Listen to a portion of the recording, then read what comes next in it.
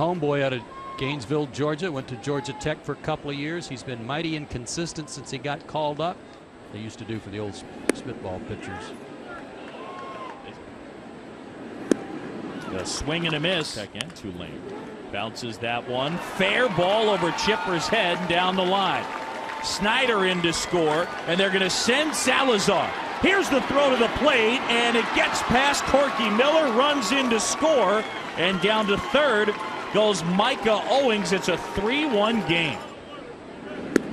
Swing and a miss and a strikeout. Owings gets Frank Ford.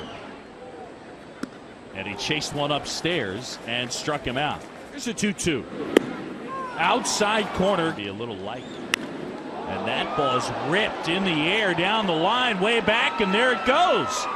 Home run from Micah Owings, his second of the season, and the Diamondbacks lead at 5-1. We've been telling you what a great two-sport star he was in high school and in college.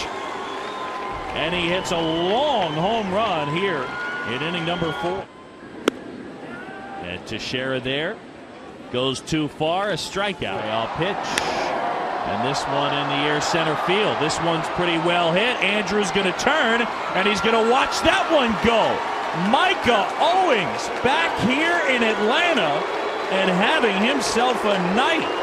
A 2-run homer. He's knocked in 5, a towering blast, and it's a 7-1 game.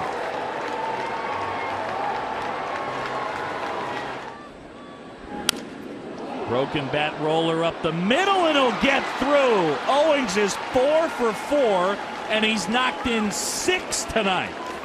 And it's 10-1. You're going to be kidding me. The strikeout.